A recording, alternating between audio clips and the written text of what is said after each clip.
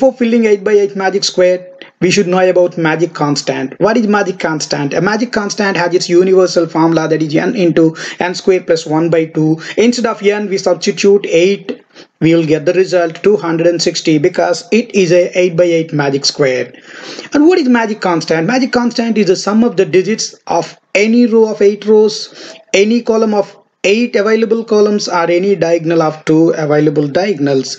And this is a 8 by 8 magic square. There are 64 boxes. We have to fill all these 64 boxes with 1 to 64 numbers without repetition. And after filling that, we have to get the value of magic constant as sum of the digits of all rows, sum of the digits of each column, sum of the digits of each available 2 diagonals. For example, by adding all these boxes, we have to get 260, and again adding all these boxes, we have to get 260. In this way, diagonals also, and the same magic constant should satisfy each and every column also.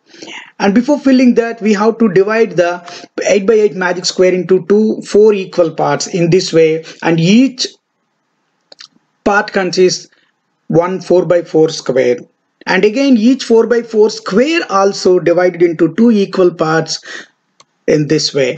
4 equal parts in this way, and again in this way. And now we can fill these 8 by 8 magic square very easily by using 1 to 64 numbers in ascending order. But there is a rule. The rule is we have to fill each and every box, whichever the box have lines. Without the box doesn't have lines, we should not fill, we should leave empty.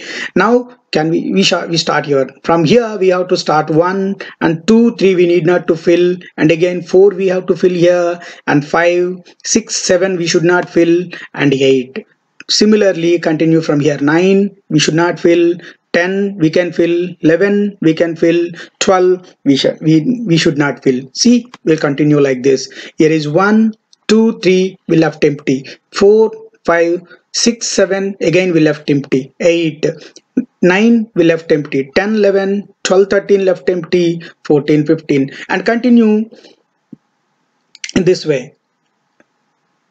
Here is 17 we should not fill, 18, 19, 20, 21 we should not fill. In this way we have to continue until 64, and afterwards how to fill remaining numbers. Here also we can fill in ascending orders all 1 to 64 numbers, but not from top left to right bottom, and here right bottom to top left we have to continue in this way. See, and here we have to fill here 1, but there is without, we should fill the boxes without lines only. 2, 3, and 4, 5 we should left empty, 6, 7, and again 8 will be left empty, and come to this point 9 because this box does not contain any line, and again this box does not contain any line, and here is 10, here is 11, here is 12, 13, 14, 15 we should not fill, 16, and again 17 till all the rows up to 64. When we join together these 2 boxes, we can get a miracle. That is this one.